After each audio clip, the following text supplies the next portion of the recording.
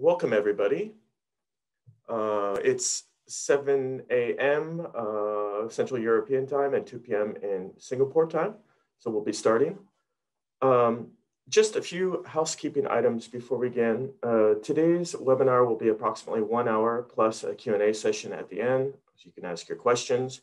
If you have questions, just put them in the question and answer box. Today, you'll be hearing 4 unique perspectives on NB-IoT, people working on really in the field. And then also we'll be recording, so you can expect an email in a few days with the webinar recording as well.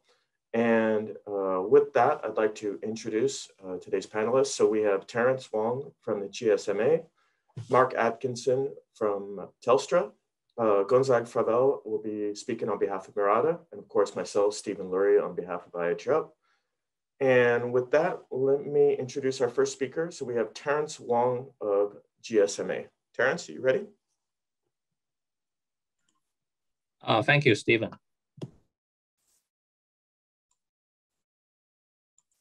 Let me open my slide.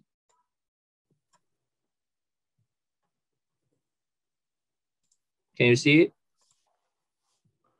Yes, we can. Okay. Hi, everybody.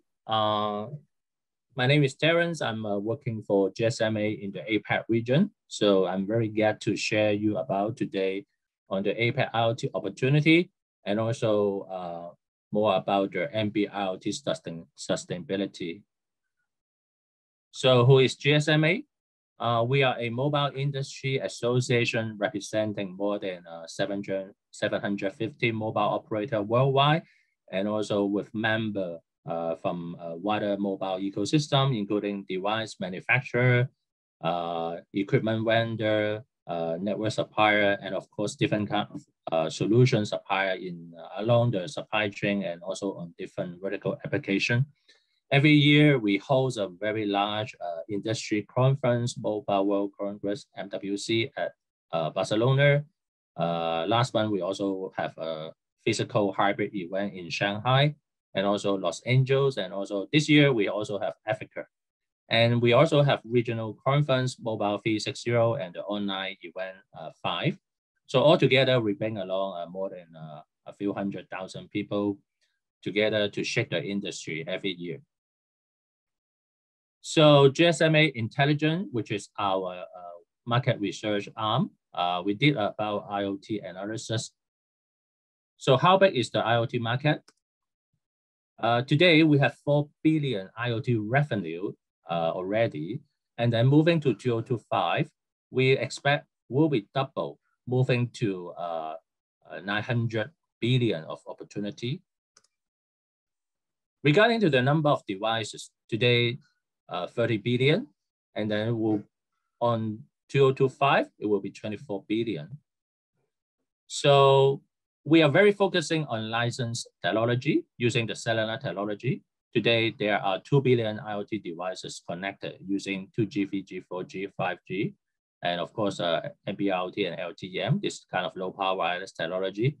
And moving forward, we expect that today, NB-IoT LTE-M, which is part of the 5G massive IoT technology, will be jumping from existing 200 million to 1.1 billion opportunity, which means almost 5 times from today.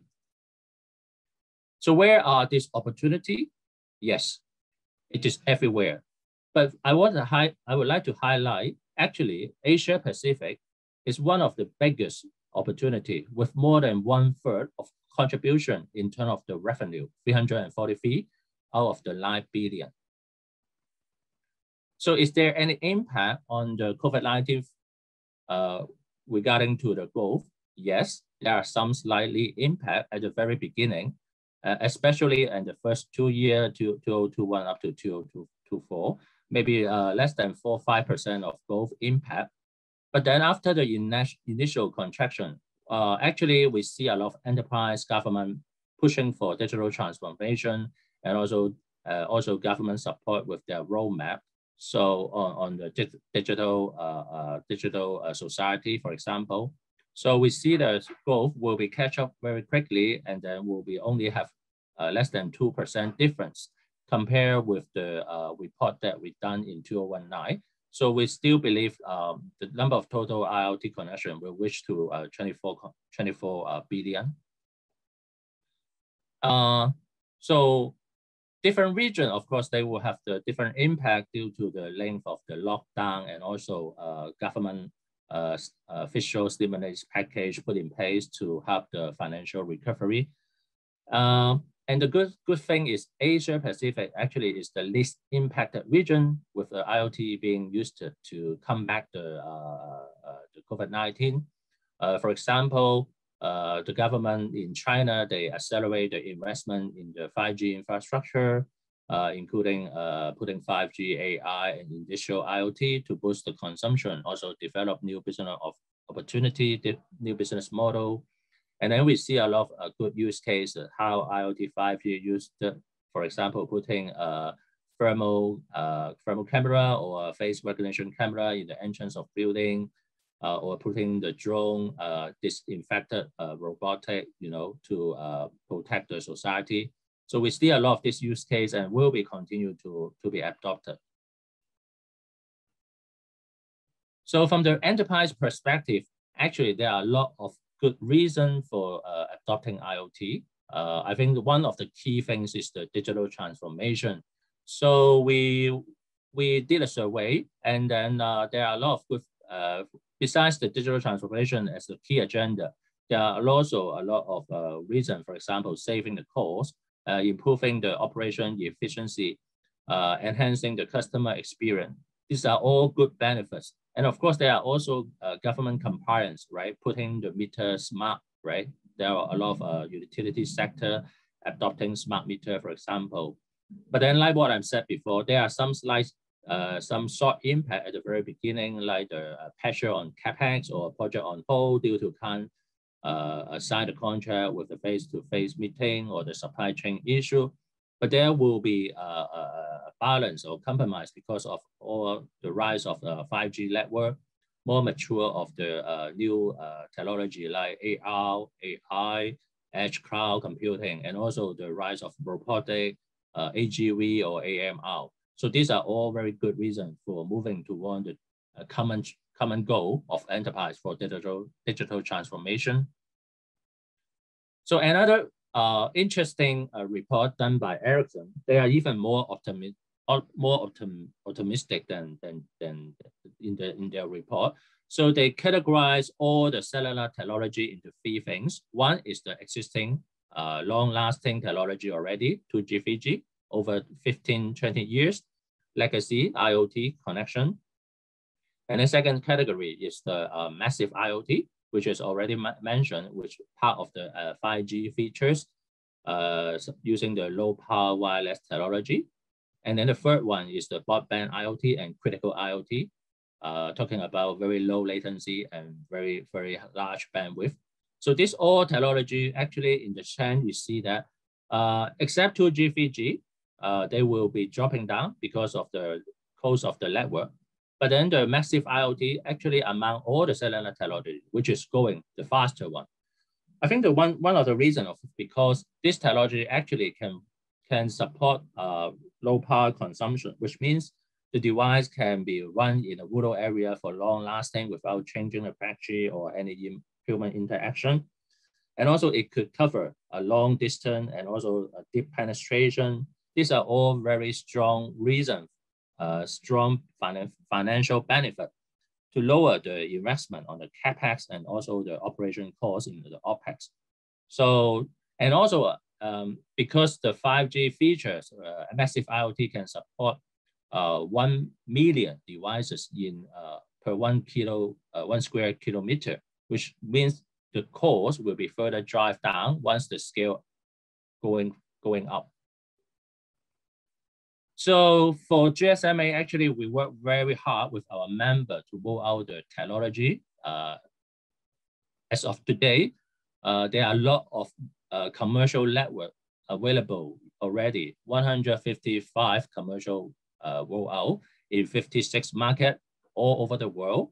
And there are many chipset module developer kits already available, which drive down a lot in the cost.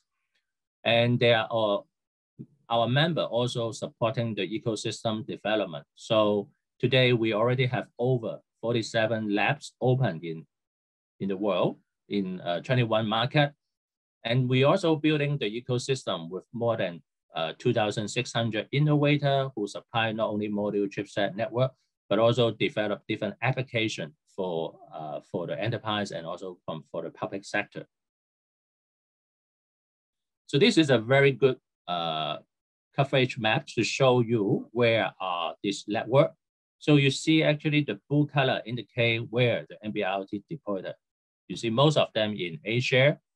And then there are also Cat-M1, another technology, which is already deployed also around the world with the red color. And there are hybrid technology also deployed in some of the market, which is highlighted in the purple color. So you see, actually, you can easily get support because of the global coverage and the global ecosystem already deployed this solution today. So let's look at about how this technology, actually there are many wireless technology to support IoT device connection. So here is a very simple diagram to give you some idea in 2 dimensions, categorized as power consumption and also the coverage capability. So for your home, I think most of you would use Wi-Fi, which is a very short distance technology and also high power consumption, but it's easy to set it up. And then there are also some short range wireless technology, but low power like Bluetooth, Zigbee. And cellular technology, of course, is well available already today with a very good coverage. And then there are other non-licensed low power wireless technology like LoRa Sigfox, and also I already mentioned the LTE-M and NB-IoT. Here I would like to say NB-IoT actually is very outstanding in terms of the low power consumption capability and also have a very, very good coverage. So our member Ericsson and Telstra, they already roll out the NB-IoT technology in Australia, which can cover 100 kilometers and more. So this is another dimension to compare the technology with the licensed and non-licensed technology. I think the good thing is, of course, licensed technology like NB-IoT, they will be with less interference risks, right? They can support in different kind of radio range from 2G to 5G, 2G, 3G, 4G up to 5G. And then they have a very good coverage already mentioned. And also their device power cost is much lower than existing 2G, 3G, 4G. And they support a very good sufficient throughput for upload a lot of data into the cloud server. Of course, they are also able to support over the air for software or firmware update in the device size. In case you can't access the device easily or want to save power, you can just update the software over the air very quickly and easily. And of course, this 3GPP standard is a global, proven, long-lasting technology, like 2G, 3G already lasts for 20 or 15 years. And of course, it supports the interoperability, which means the device can pop into different network or moving around in the same country or even outside the country with the roaming support. And it is end-to-end secure with LTE standard encrypted over the air. So recently, Deutsche Telekom just published a very good comparison report on different kind of low power wireless technology. You can feel free to visit their website or see the link below. And a very key features coming from 3GPP on NB-IoT, why it can save a lot of power for the device size, why it can support long battery life with the 2 key features, which is the power saving mode and also the extensive cycle mode, which is the EDRX. So this feature actually improve a lot on the overhead, on the communication. So we already provide a very good deployment guideline in our GSMA website, which describe all the 3GPP features in NB-IoT and LTE-M in release 30 up to release 15. And of course, as I mentioned, is a very good technology on penetration as well. It can have a 20 dB more performance, which means that it can penetrate to 2 to 3 double brick walls, which enable connectivity of objects in underground and car park or basement, which means a lot of pipeline or metering can be deployed there and still able to connect these devices. So GSMA working very hard to support our member to on the roaming. So we have different kind of working group working on the framework and provide different documents for device connection, efficiency guidelines, support our innovator develop devices which can be tested on different network. There are common profile for operator to use so that the device can be seamless with similar performance in different network. And of course, there are also standard format for the billing and settlement, and there are also charging principle for roaming. These are all available. And our member actually already use this guideline to deploy the roaming. For example, Deutsche Telekom working with different operator, including AT&T, Vodafone to roll out NB-IoT, which can cover more than 20 countries, including US. This NB-IoT is a long-lasting technology, so it's already adopted in the release 16 as part of the 5G massive IoT standard.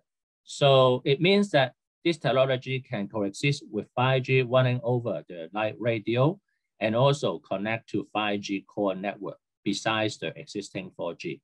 So we believe this technology will be very, very long-lasting, which means what you invest today will be very sustainable and keep using for a long, long time. And of course, the standard keep improving the technology for better efficiency, better mobility, and better network management. And in the next release, this technology will be studied on how it can be supported on non-terrestrial network.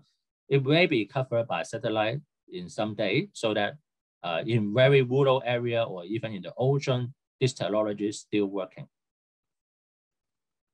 So in the APAC, actually, I work very closely with my member, set up the APAC IoT community in 2.5 years ago already. So right now, today, we have more than 60 members all over the region and also in Middle East and Africa. So our aim is to facilitate to scale up the opportunity in the region and build up the ecosystem together. So besides the operator, we also work very closely with the local organization like IoT Association in different countries, and also working with the local government agency and their developer program as well. So now we already have hundreds of innovators in our APAC region, which not only provide the module chipset, but also provide different kind of vertical solution.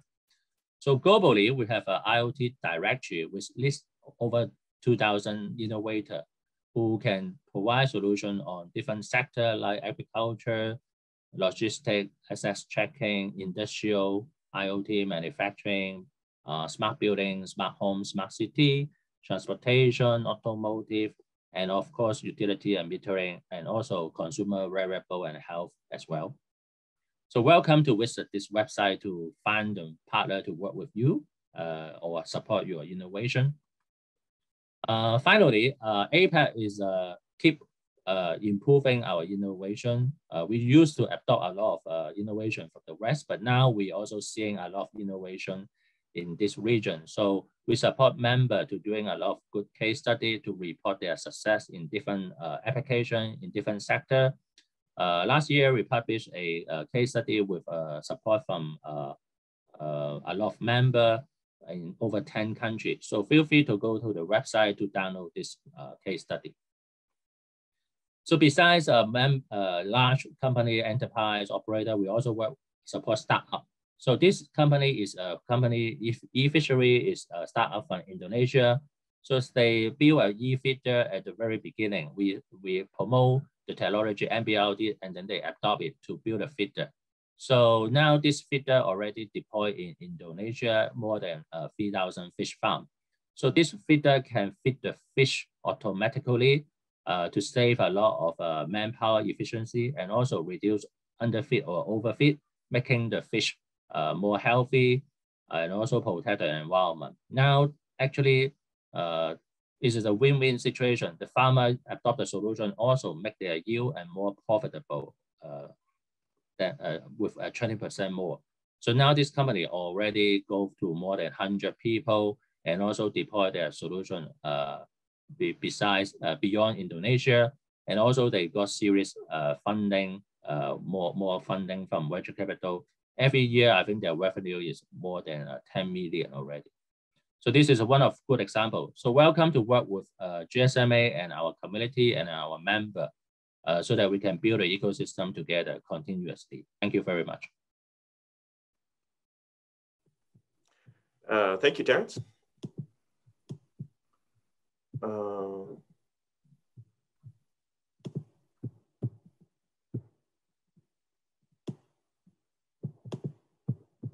Okay. All right, so again, my name is Stephen Lurie, and I'll be talking to you about how device management is key to building not just great NB-IoT solutions, but really sustainable IoT strategies. How do we advance this here? IoTerop's venture, for those of you who don't know, is officially started back in 2016, but it actually goes back further to 2011 when our co-founders started working with the Open Mobile Alliance on lightweight M2M. And our vision is IoT requires certain device management services to become economically scalable, and that interoperability and standardization will become increasingly strategic with adoption. And everything we've done since has really been about that core vision of rationalizing IoT economics. That is, putting in place the pieces that unlock other people's IoT strategies. And with that, it's really interesting to think about sustainability. You know, at the core of this idea of sustainability, we have this idea of creating long-term value. And this can almost be broken down into a mathematical formula of what is the different value points divided by the cost. And to do this, organizations really need to be aware of a solution's life cycle from development to decommissioning and make sure that they've addressed each step properly. This is really technically challenging for a lot of organizations because there's technical aspects and there's also business aspects, but it's especially so for LP1s like NB-IoT.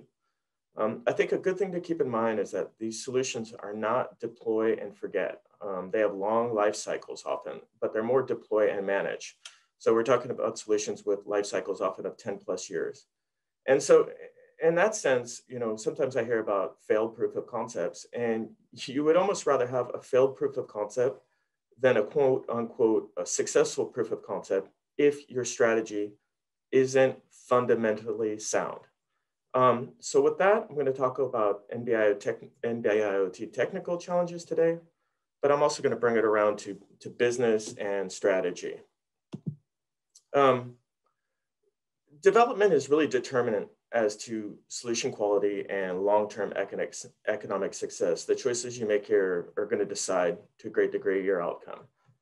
It is interesting to note that our typical customer profile is someone who started by building proprietary solutions. They figured out that doesn't work. They moved to an open source lightweight M2M approach. They struggle there. And then finally, they move over to work with IoTerop and our offerings. And this really goes back to something that people need to understand about IoT, which is this kind of iceberg principle. Initially, the problem is seen as getting data from a device over a network, and most engineers can do that. But once these solutions move from testing to production, when they move from the laboratory to the field, the challenges really grow, and the technology becomes a time-consuming distraction. And that's really the key point. Nothing should get in the way of bringing great NB-IoT products to market.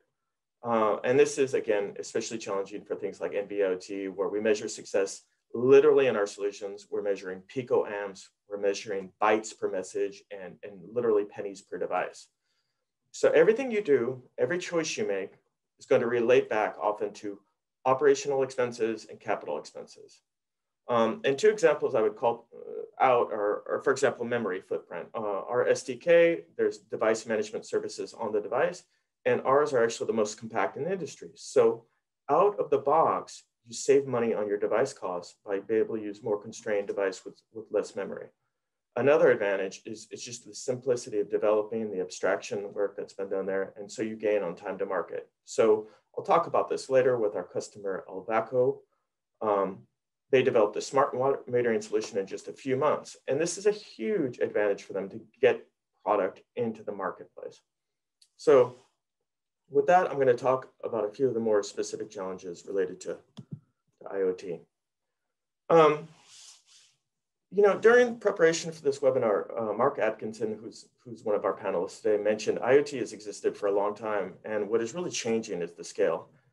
And I thought that was such a good point. You know, Australia, his continent, is expecting to see 10 million NB-IoT lightweight M2M smart water meters deployed in the next few years. And we really need to think about what is needed to manage 10 million smart meters in a competitive marketplace. You know, who does this best will probably get the lion's share of the marketplace.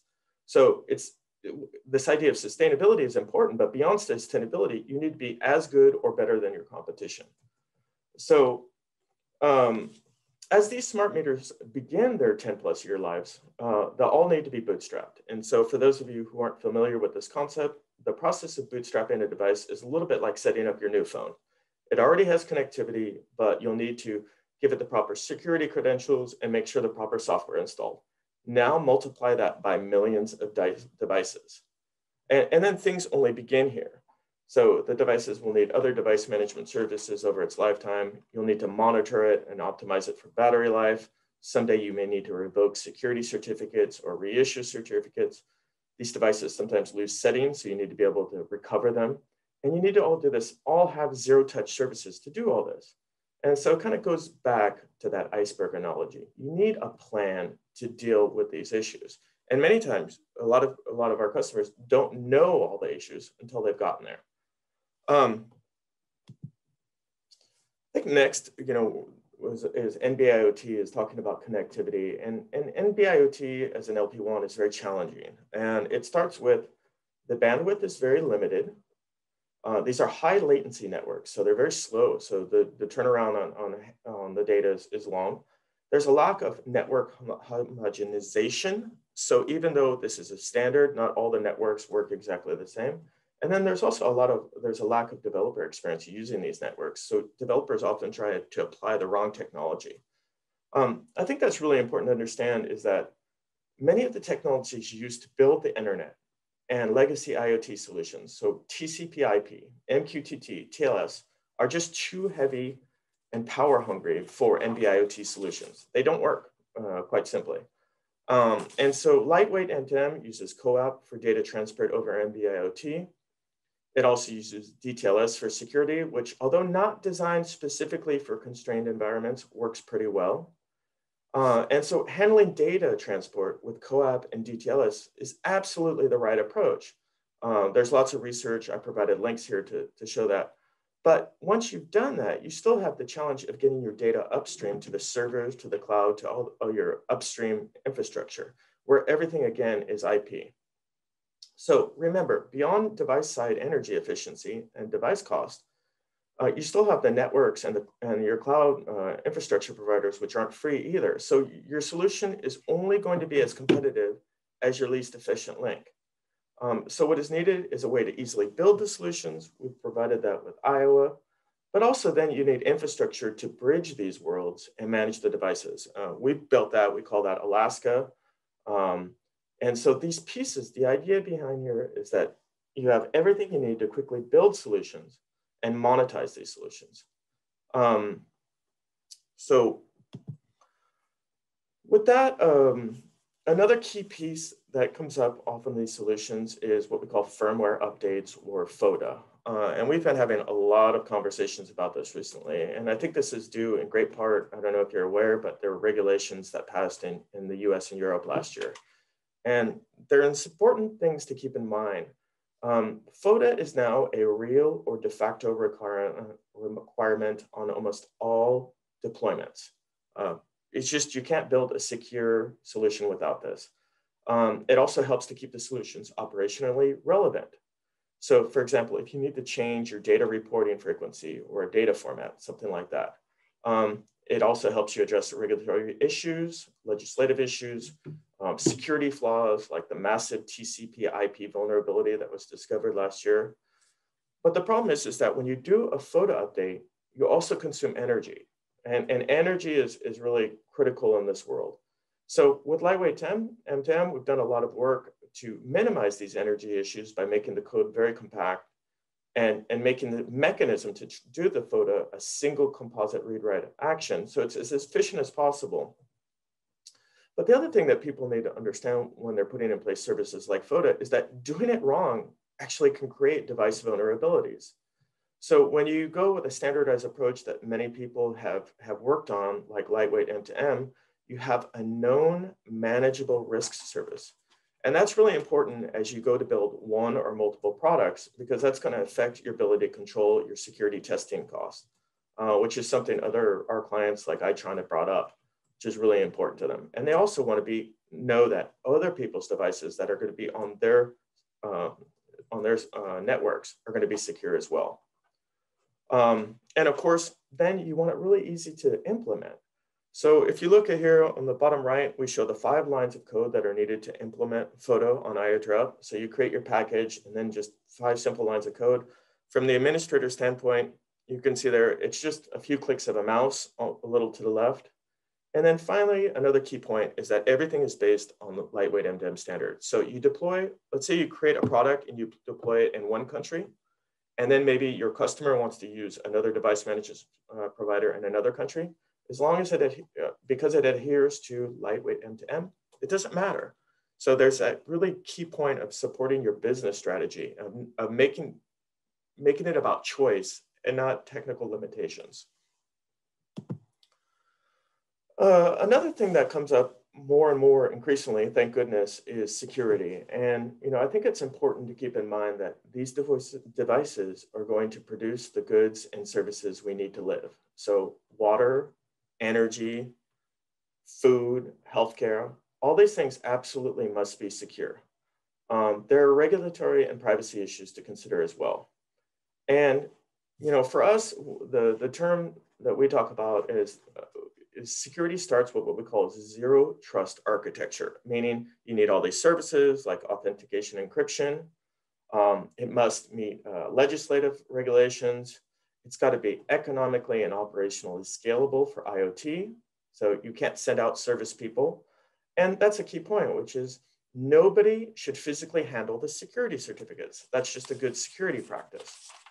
And remember, with IoT, if you build it, you own it. These devices are going to have long lifespans.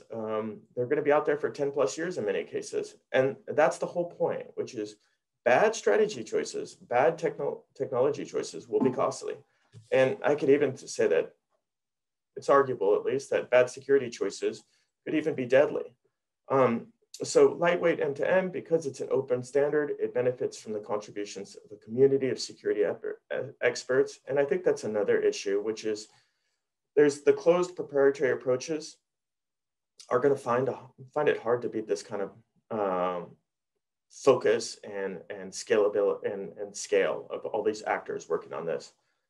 And just in general, I think finding the right security energy balance on battery operated NB-IoT is really tricky. And that's why I included the next slide.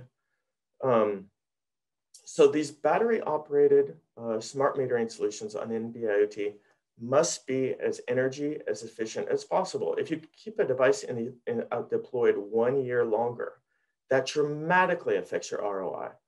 And so increasingly, our customers are turning to technologies like NIDD and Oscore for these types of solutions, where there's an absolute premium on energy efficiency. So NIDD, or non-IP data delivery, it strips out all the energy consuming IP encapsulation. And so it really optimizes your transport. And then Oscore is the first protocol that was really designed for IoT constrained security. And what you do is by combining this with NIDD, you have a very super efficient, secure data reporting mechanism. And it goes back to cost, energy efficiency, and of course, it secures the data at the application level. So it's really one of the most secure approaches to security as well. All these things I've talked about today are really come back to expertise. And as an organization, at some point, you have to ask yourself, what's our expertise? How do we create value? And so increasingly, our customers want to focus on the solutions and less so on the technology. So in addition to things I've mentioned, like the qualitative aspects, time to market, there's an economic logic for all this as well, which is when the cost of device management from our standpoint is fractional to the total solution device, total solution cost.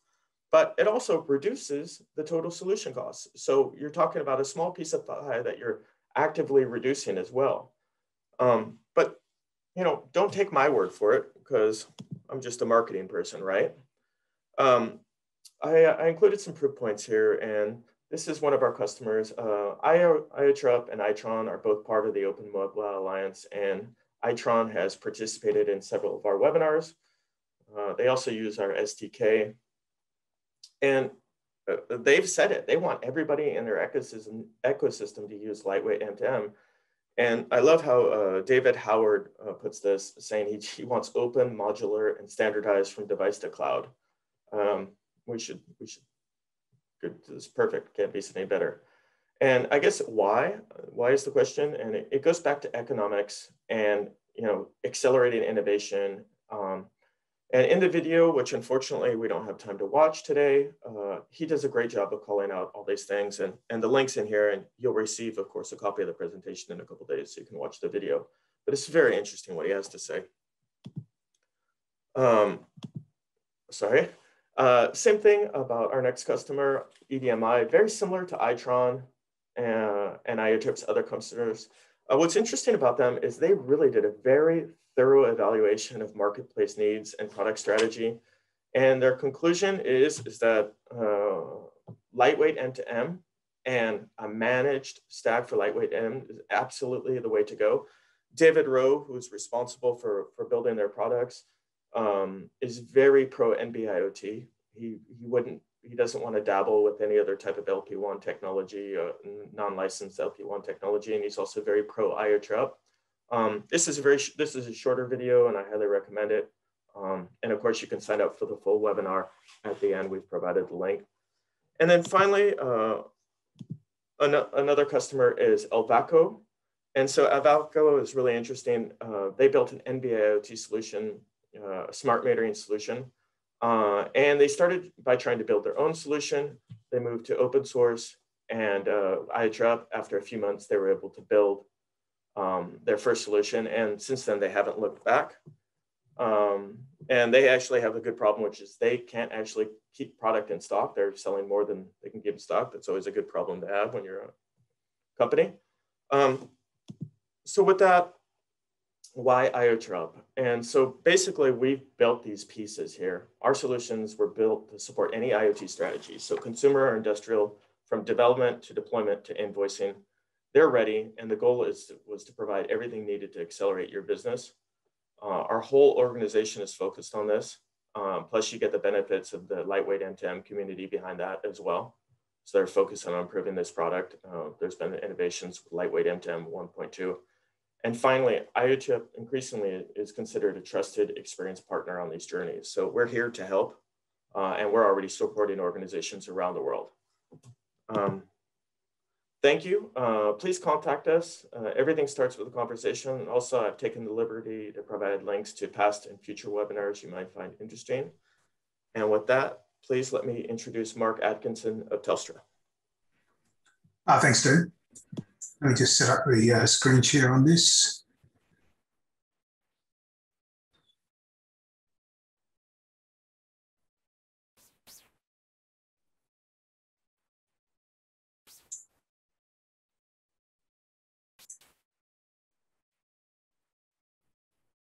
Can you just confirm that that's rendered correctly, Stu?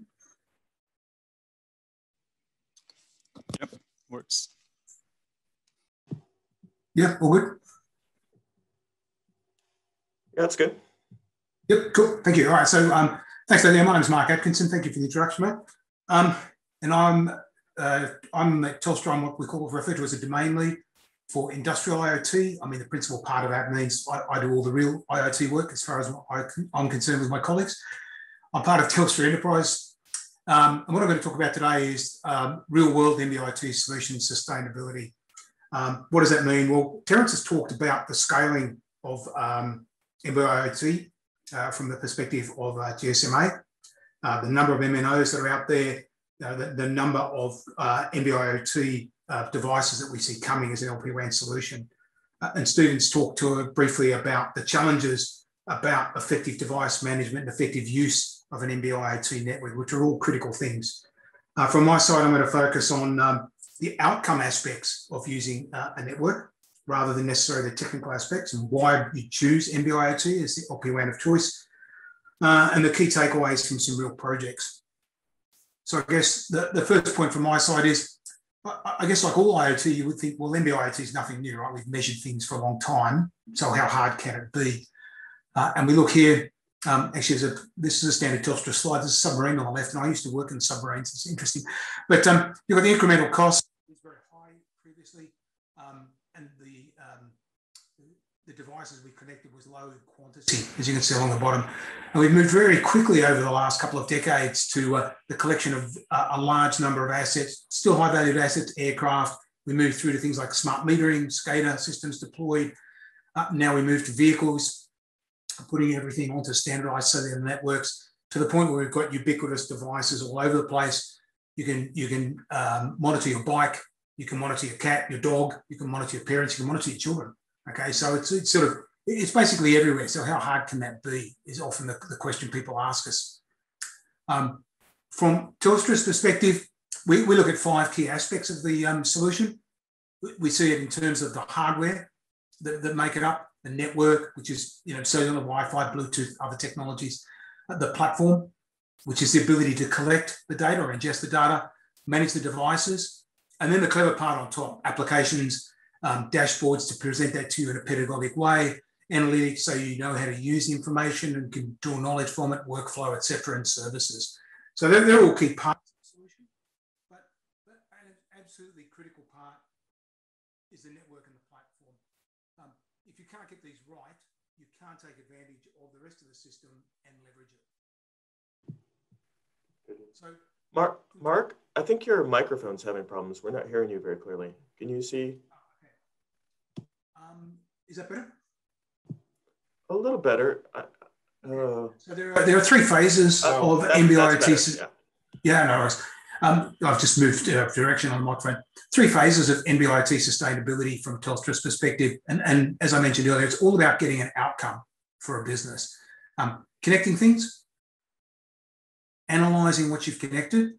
So this is all about leveraging the data and making sure that you can draw insights from that data and using it in a way that the business gets benefit.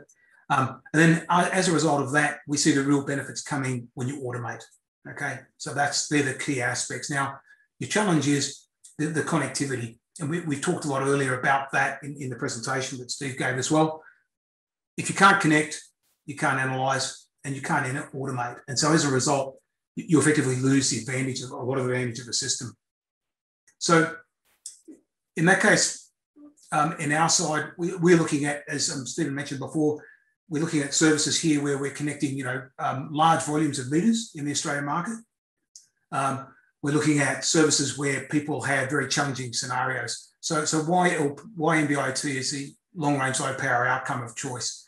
There's some really good work done on this, and I won't talk to all of these in detail, but there's some Deutsche Telekom slides up here. You'll see in the GSMA presentation, I reference that, and I'll reference it to my one when we publish these. Really good study comparing different technologies and their performance in terms of data rate under different conditions, reception under different conditions. So the critical factors are scale. You've got the great support of GSMA and the number of people who are getting on board this. And what does that mean to you? That means to anybody out there that you're reducing the cost base and you're going to access massive innovation. There are just devices, people working on this. There's a whole ecosystem that you can plug in at real scale.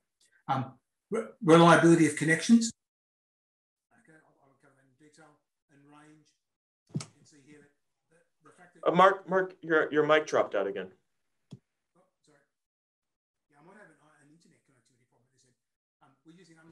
Mark, we can't hear you. We lost audio. Just one second. That's better. Okay, hang on.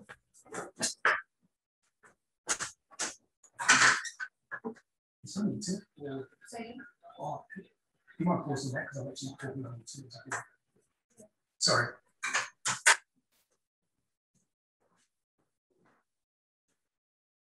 Okay, I'm back. Sorry about that. Is it better? Yeah, that's better. Yep. Okay.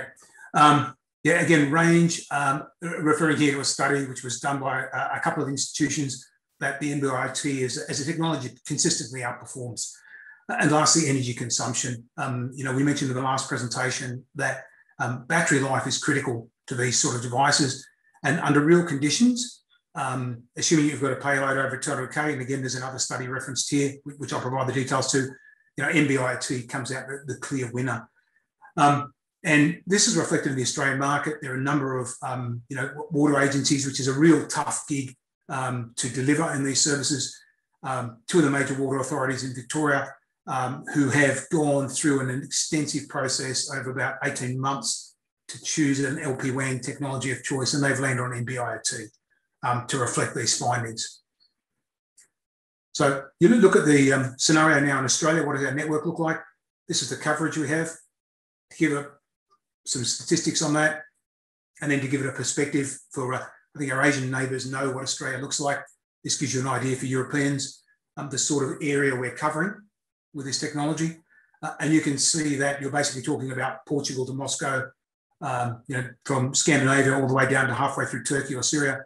And we've got the population of Austria. So it's a pretty challenging scenario for us.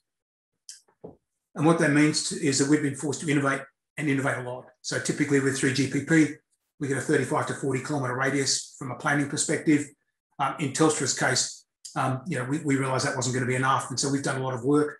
And as Terence mentioned, we picked up an award from GSMA for what we've achieved there with Ericsson with 120 kilometre range. And what does that mean? It means that we're used to tackling these edge cases. What do those edge cases look like? This is a production. So this isn't a, let's put something in and see how far it will get. This is a production 93 kilometre NB-IoT service. It's mounted on a pole there, so that's not an antenna mounting. We just mounted, the NB-IoT device on a pole to pick that up. Another use case. This is 5 metres below ground for one of our customers. So again, getting access to the capability to do that. And here are some of the things you don't think about when you're making a plot. You can consider some of those earlier ones. But the example on the left here, as I said, we're doing a lot of use cases in Australia at the moment, around water. Submersion of a device, so it'll just suddenly disappear, almost literally, but also from an RF perspective. Unexpected loss of signal in the middle, where someone's decided to, I've suddenly got a trailer, I'm just going to move that and camp that between your device and your base station. And the third one on the right there is some interesting slides which show, the water meter on the right, someone actually planted a tree right next to it. And as the tree's grown, they decided to keep trimming the tree with a chainsaw or an axe to protect the meter. I'm not sure how the service is like that. And on the left, someone came up with an innovative and artistic solution and basically bricked up the water meter, which was great. So they're the sort of unique edge cases you're not preparing yourself for. What would I say about those? It is important to work with someone who's like a mobile network operator or someone who's got the scale. Mark, your microphone dropped out again. So working with someone who has the scale and the capability to support you through those use cases is a very important aspect. And generally, you'll find with NB-IoT, you're working with people who are, communication network, mobile network operators to do that. So how do we tackle these issues? So we look at it from the NB-IoT as a platform. I won't talk in great detail about the platform aspects here. I think a lot of those were covered by Stephen really well in the previous presentation. The things I will call out are the need for your platform to be reusable, repeatable, and scalable. Particular things are the ability of that platform to do more than one thing. So you don't want to stick to a silo style solution. They're not a good option moving forward in an IoT type world. For example, if you're taking a platform which is only capable of doing water or only capable of doing something like street lights, it's important it's got flexibility. It's important that it does have an ability to reduce the burden on the fleet management with things like over-the-air updates, so you don't have to go to site to continue to upgrade devices, and zero-touch deployment, which simplifies the field services. And the other aspects there. When I talk about silos, this is a Telstra map of what makes a smart community. The solution that Telstra deploys when we look at this is a device management platform that's capable of supporting each of these silos. Why is that important? Because it significantly reduces your cost of ownership in the future, which is critical for you when you're out there in the field. So you can start, and a lot of our customers do, with a water network solution, which is vertical 9 here. You can move quickly to other things, asset tracking, vehicle tracking, pollution and environment monitoring. They're the typical things people roll out. But you shouldn't need to continually upgrade your systems and add new systems and new work. Okay, so that's why the importance of not going down a siloed outcome path. The other point, it's not just about the technology as well. You've got to remember this is not set and forget. So there's actually a service management model that you'll need to have to be successful. And that starts with reporting, the ability to address issues, the ability to do traditional telco service management, so activate and deactivate. And I won't talk to all of these in detail, and it finishes up, of course, making sure that you can effectively manage the platforms, the people, the technology. These are really critical aspects of successfully managing your system, and these sit over and above the actual technology solution you've got. In my experience, if you don't address this and you're running a complex environment or a large scale environment, you're going to run into trouble. So again, what could possibly go wrong? In terms of the real world, we talk now about what are the do's and don'ts of NB-IoT implementations and sustaining. I strongly recommend that you avoid silos and walled gardens. They lock you into expensive integration and closed ecosystems. And what does that mean? You can't leverage the scale and the innovation that we talked about in the previous two presentations. And it also means that it's going to cost you more. When you're dealing with siloed systems, as I mentioned, you're going to have to do a lot of integration. You're going to have to train people how to use them differently, etc. So going for a different vertical for each one is not a good outcome from your perspective. Likewise, there are what we refer to in the telecom game as walled gardens, and this is a solution which is either completely proprietary or it has a very small number of people who sign up to that, let's call it a standard or that use case. And typically with a walled garden, the scenario you get is a proprietary technology that is very difficult to onboard other solutions, so you can't take advantage of innovation. But in addition to that, those proprietary technologies don't come down in cost. So I'll give you an example in the Australian marketplace. About 10 years ago, a lot of smart metering was rolled out using proprietary technology. At the time, cellular technology was very expensive. Cellular data was very expensive. But when we roll forward 10 years and we see the volume of support and activity in the cellular space, the prices of those devices from the proprietary solution are about the same, and the capability is a little bit better. But when you look at cellular, the prices in Australia have been smashed to less than 40% of what they were 10 years ago. The device costs have been smashed. Going forward, we just see that those reductions and improvements will keep coming. So if you put yourself inside a walled garden, you're not getting the advantage of that scale that brings you innovation and price driving. Okay. Likewise, in terms of knowing your business, you're going on a transformation. And this was mentioned in the earlier presentations as well. So you need to focus on the outcome. What is it that you're looking for? Are you looking at data as a service to solve a problem or information about how your system runs? You really need to know who is the end-to-end owner.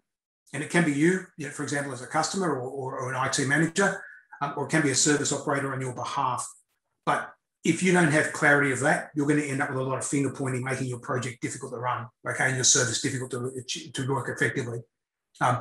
So my advice on that is you need to partner up or you need to skill up. So You need to find an outcome provider that can come to you and talk to those sort of capabilities, or you need to get your people upskilled to do that. And the challenge you'll find in most organisations is that these are new responsibilities. And again, using that water metering analogy, because that's something pretty hot in our market at the moment. If you're moving from a paper-based or a semi-automated water meter reading scenario, and you move to a fully digital system, which is automated, there is a lot of change in your internal business process, and you need to get across that really quickly, or bring someone to the table who can help you reach that outcome easily. The last one, understanding the system level issues, and this is, leads us on to the next point with regard to our devices. You really need to understand how you manage your devices impacts your actual outcome. A really common problem we see with people is setting incorrect configurations. A classical scenario, the device is either being pinged or it's constantly coming up to transmit, and you'll get that ping, ping, ping, and then within months, low battery alert and it's gone, and you thought it was going to have a life of years. So that's really important. Another one is clear configuration guidelines around how your devices are configured. Having over-the-air upgrade is a really big plus. You can remotely configure your device and save on a truck roll. In the electricity space, we do this all the time, okay, because we've got unlimited access to power. In the battery-powered device world, if you continue to do an upgrade over the air, you're going to run out of battery power, and then you're going to run out of device life. It's going to have a major issue, and you're going to have a truck roll. You might as well have gone to read it. Okay, so it's very important that you understand how your devices work and how they configure. So I guess from my perspective, that leads us on to the devices are the next key part in that NB-IoT sustaining problem space.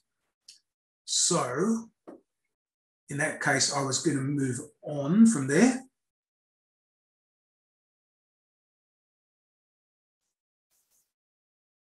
And throw that over to Gonzaga, if you're ready to do a presentation there on the actual devices themselves. Yes, thank you, Mark. I'm ready. So I will take over to share my screen.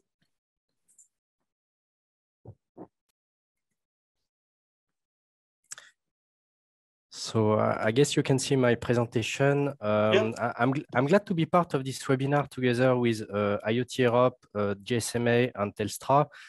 So my name is Gonzaga. I'm from Murata Electronics Singapore. So I'm in charge of the wireless connectivity modules for Southeast Asia and Oceania and India area. So during my presentation today, I will focus more on the device side and especially on the wireless connectivity modules that bring the connectivity so that connect the device to the network and to the platform and eventually to the cloud. So in the first portion, I will explain about Murata company, what is our module solution and what is our lineup, including the NB-IoT and KT modules. Then in the second part, I will focus on the topic of today, the NB-IoT device sustainability and the different, I will say, aspects to guarantee this sustainability. And then before concluding my presentation. So regarding Murata, this is a Japanese company headquartered in Kyoto and established in 1944 that designs and manufactured electronic components and that also include the wireless connectivity modules.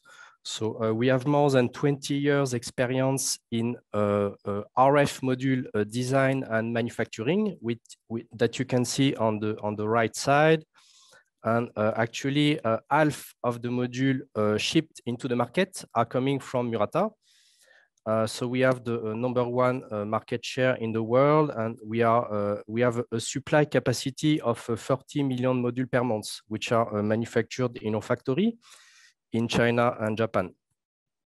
So why use the module solution? And basically, actually, all this communication connectivity is provided by the chipset, by radio chipset, and also the processing by processors, and these are all ICs. And our service is to provide an integrating connectivity module in order to save the effort for the device manufacturer in terms of the different certifications, including the regulatory certifications and the operator certification all over the world.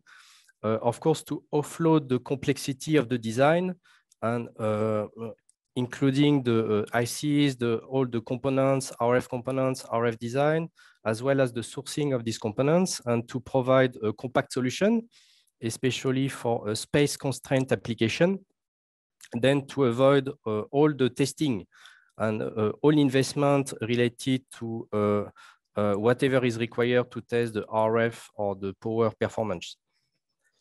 So this is a picture showing our different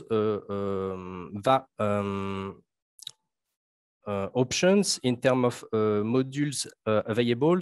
So we have 3 NB-IoT modules, 2 already in mass production and 1 in development, and as well as also 3 dual mode KTM NB-IoT modules. So basically, we are working with 2 chipset partners, MediaTek for the NB-IoT only module, and then Sony Altair for the KTM1, NB1, NB2, and also variants that embed or support the 2G fallback for countries that still rely on 2G. So then I would like to move to the topic of today, and starting with the standardization. So basically, I think this part were already covered by Terence. And I will go quickly and just in order to recapitulate that there is a broad ecosystem behind the cellular LPWA technologies, including the 3GPP that is responsible for all this standardization and issuing the release basically pretty much every year to improve the standards, as well as certification bodies like GCF or PTCRB that ensure the compliance, including from the hardware and from the connectivity module sides. Then GSMA and Bridge Alliance in APAC, as well as all the mobile networks operators and MVNOs. So there are 2 standards that have been defined to address IoT using cellular communications. The first one is KTM1, and the second one is NB-IoT. So basically, these 2 technologies are complementary, and KTM1 is more suitable for applications requiring faster data rate and also eventually mobility, as well as a short latency, while NB-IoT is more suitable for application with a moderate or lower data rate, less mobility, eventually static, and lower latency, as well as requiring a cheaper implementation in terms of the hardware. So then these standards are being defined in the release 13 of the 3GPP in 2016. And as you can see on the table of the bottom, so these standards are regularly improved, adding some new feature. For instance, release 14 that define or specify KTM2 and KTNB2, and especially KTNB2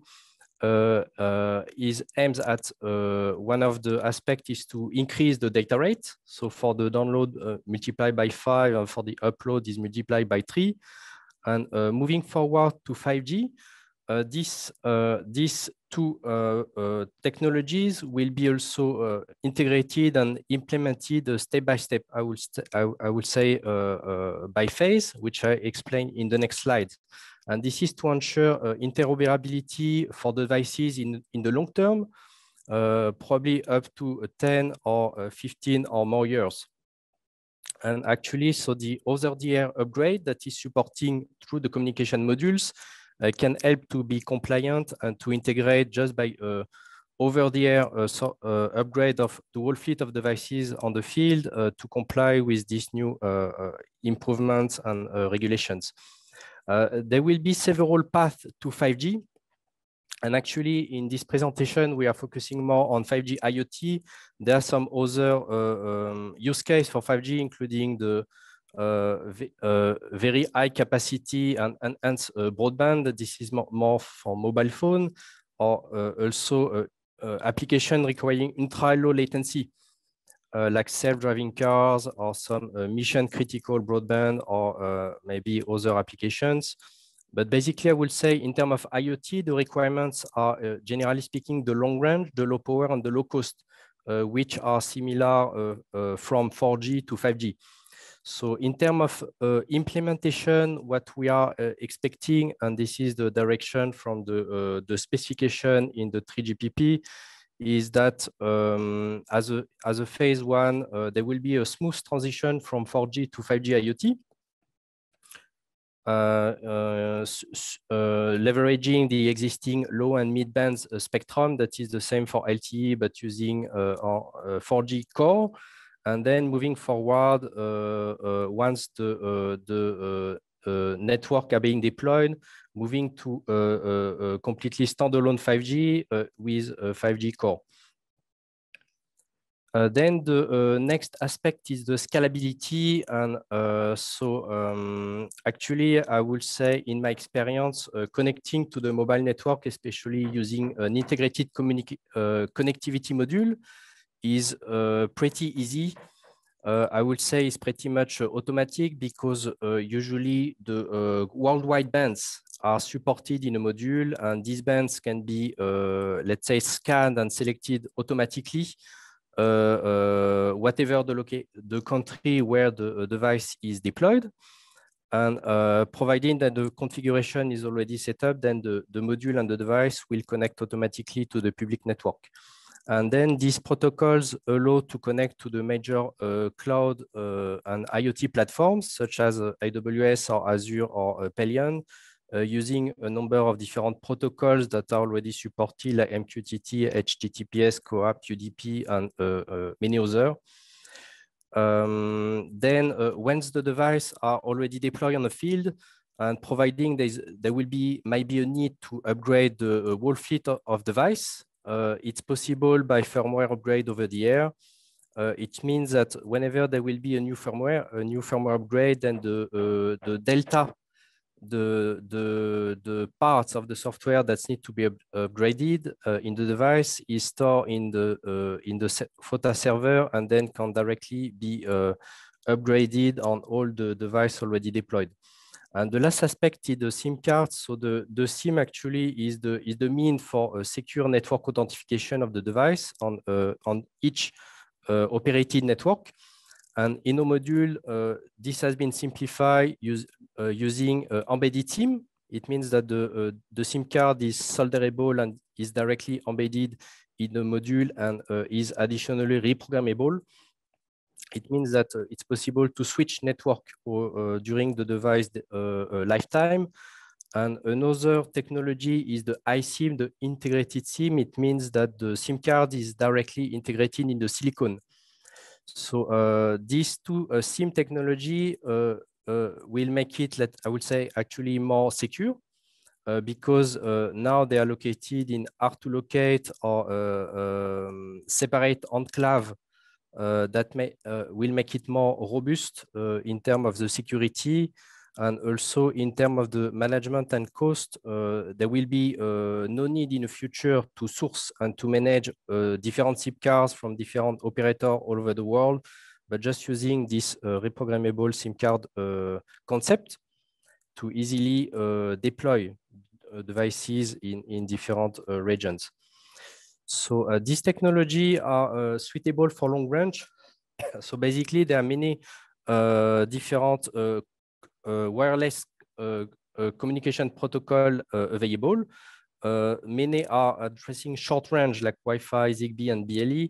And I will say this CATM and NB-IoT are very relevant for applications that require long range up to 10 kilometers or for outdoor or eventually in outreach location.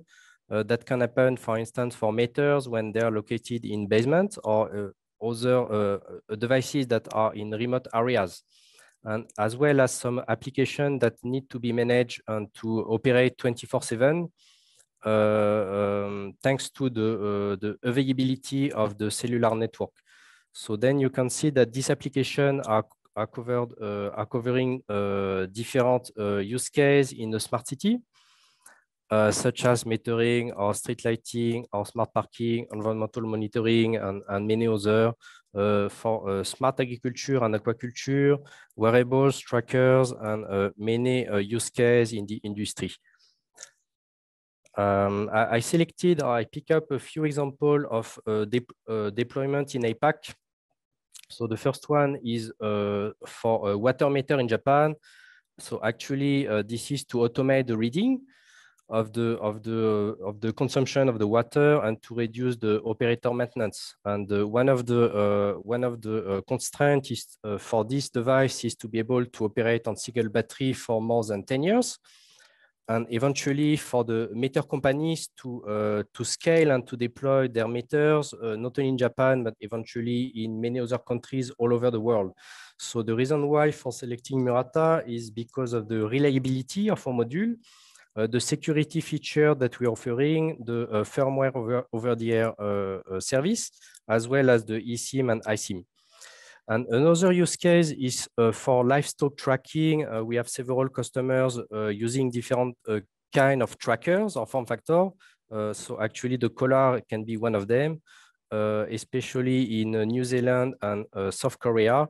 So to easily track the location and eventually the health of the cattle, like cows, and to reduce the manpower on the field as well.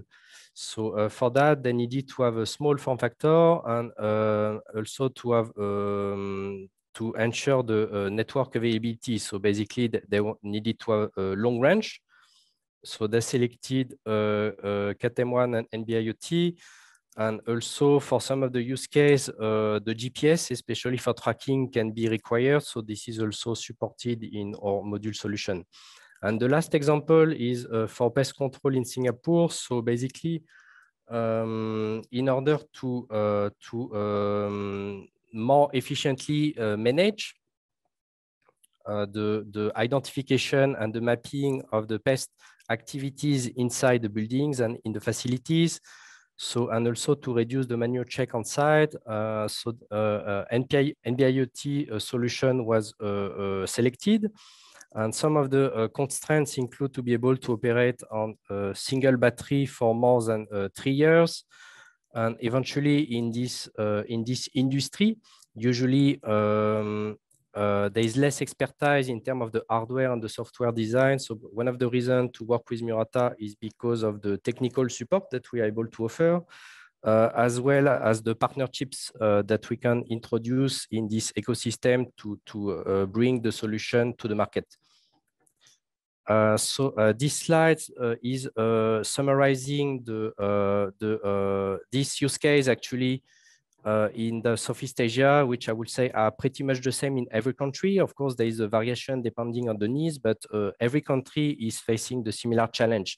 So we are expecting that by 2025, probably there will be a need to, there will be a demand of more than 100 million devices deployed to address these different use cases. And then another aspect is the low power. So this technology leveraging the low power RF communications, like the short time to connect and register to the network, and also the low current consumption used to transmit and receive, as well as the 2 power saving modes. PSM, so it means that the device is going into hibernation, and EDRX, it means that the device is just listening to the network from time to time. That is possible to achieve an operation during 10 or 15 years on a single battery.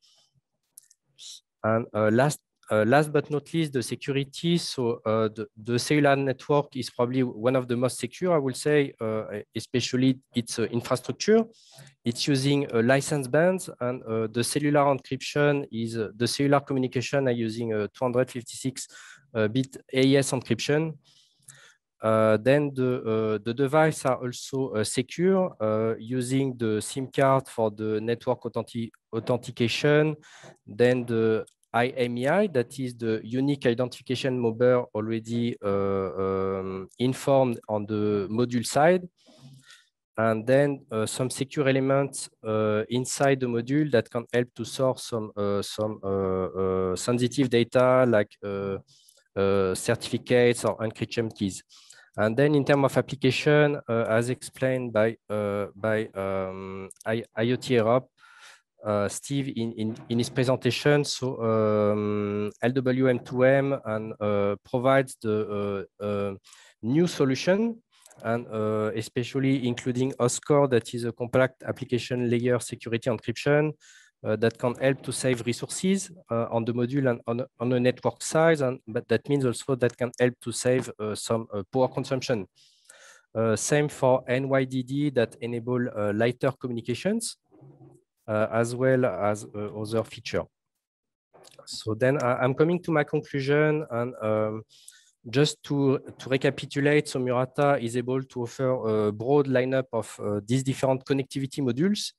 Then we have been through the different aspects of the NB-IoT device sustainability, including the standardization, the scalability, the long range, the low power, and the security, and as well as the large ecosystem that is already in place to address all these emerging, challenging application by using cellular IoT. So this is my contact details. If you have any question about my presentation, please feel free to contact me. And I also added a few useful links related to these topics of today. Thank you very much for listening to my presentation. Steve, I will hand over the ball to you. Okay, thank you, Gonzague.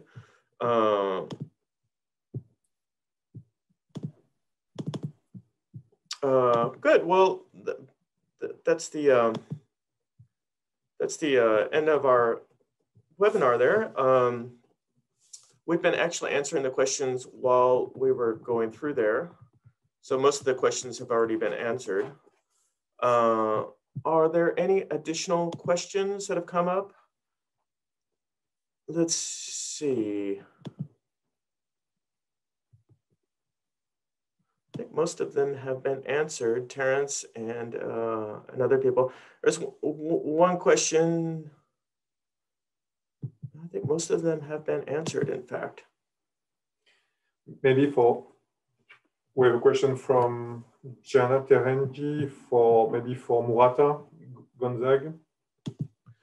Yeah, good point. There's a question from Gianna Terengi, probably best for Gonzague to answer. Do you need different modules for each different frequency, for each different standard?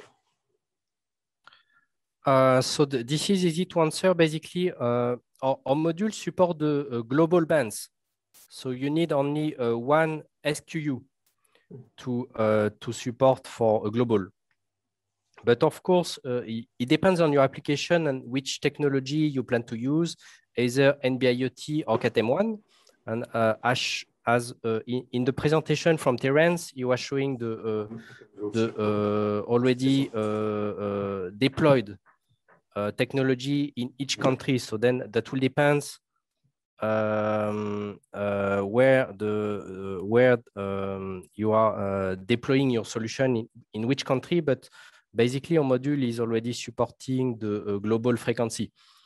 And I think one other aspect is to be able to compliant with all this new release by 3GPP is 13, 14, 15. Of course, maybe there is a gap moving to 5G new radio, but all these upgrades are done by software. So it's possible to upgrade our modules only by, let's say, FOTA firmware upgrade over the year, if required. Okay, great. And in fact, I think Atem Uzlati, IoTerop CEO, wanted to add something as well.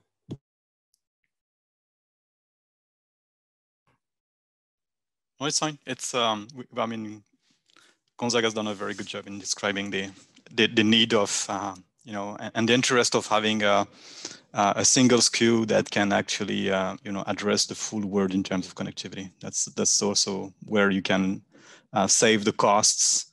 Releasing well, your connected objects in the market very easily.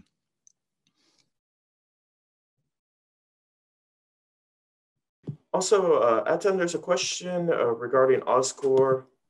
Oscore required secrets, where are they stored? Can you address that? Yeah, indeed. So as for DTLS with certificates or even the pre-shared keys, so you need to keep those secrets in a secure storage. So most of the time, our customers do that with storing the secret into a secure element or a part of the memory that is protected And typically also what is important is that, of course, regarding the device management capabilities within a device, the bootstrap methodology also helps to update those secrets when typically you want to make sure that you connect to a trusted entity so that you can, for example, configure and typically verify that the secrets are actually accurate and even change them over the air in case you need it. So Oscore doesn't work differently than other crypto algorithms and relies certainly on secure elements to store those secrets. Okay, great. I think there's a good question here for Mark Telstra about signal storms, NB-IoT signal storms, and how you handle that.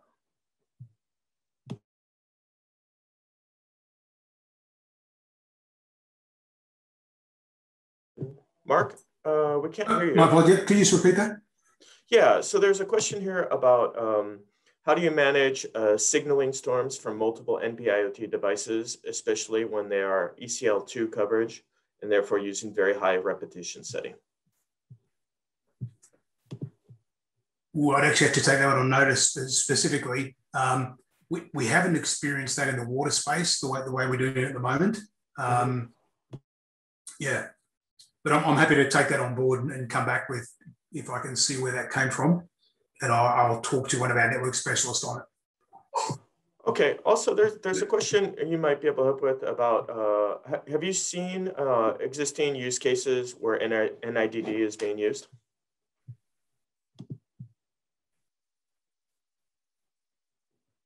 Mark? Not specific now. Yeah, actually, yeah. Actually, I'm looking for the question actually to make sure I pick it up. So okay.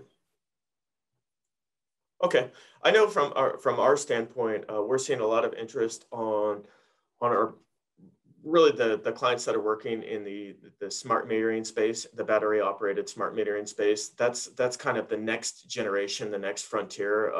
And there's also, interestingly enough, there's also interest from those same people, the smart lighting space, where there's a real interest in doing the best possible job of managing the network, the amount of traffic over the network to manage traffic cost.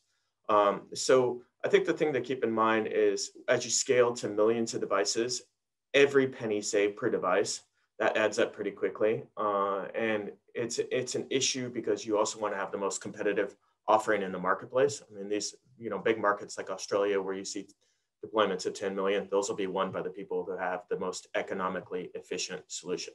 So that's driving that.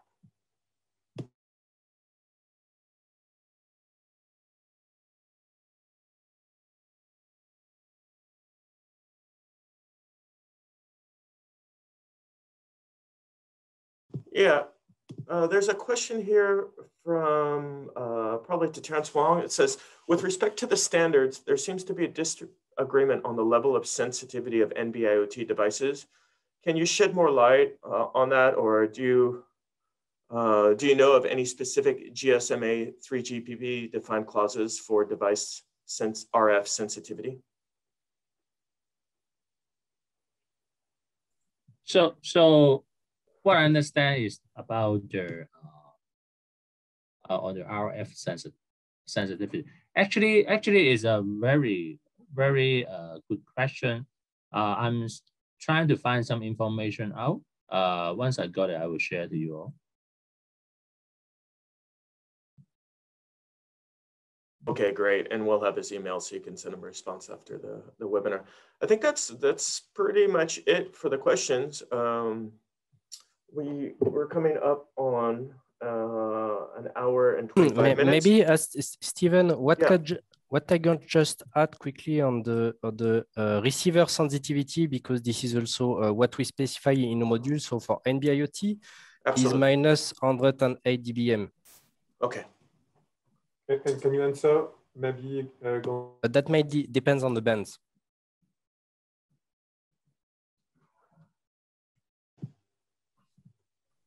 Okay, there was also a question on the PSM state, Gonzague. There's any thoughts on on-demand download request from cloud to NB-IoT module and PSM state? I'm not sure if you're able to, it's kind of a very open question. Yes, I think I need to think about it. It's a bit tricky, probably. Yeah, maybe a few more details would be helpful in that question too. I guess, yeah.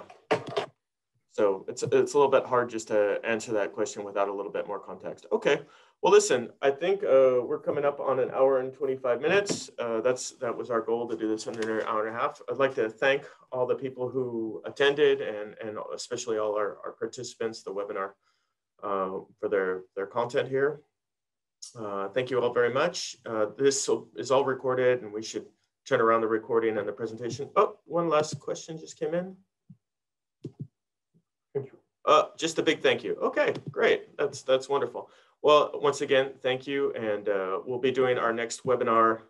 It'll be coming up soon on April 28th. And we'll be doing that specifically on smart metering, on the challenges and opportunities there. Look forward to seeing you all there.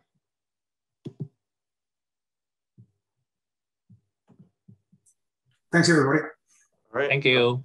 Bye-bye. Thank you. Closing out. Bye. Have a nice day.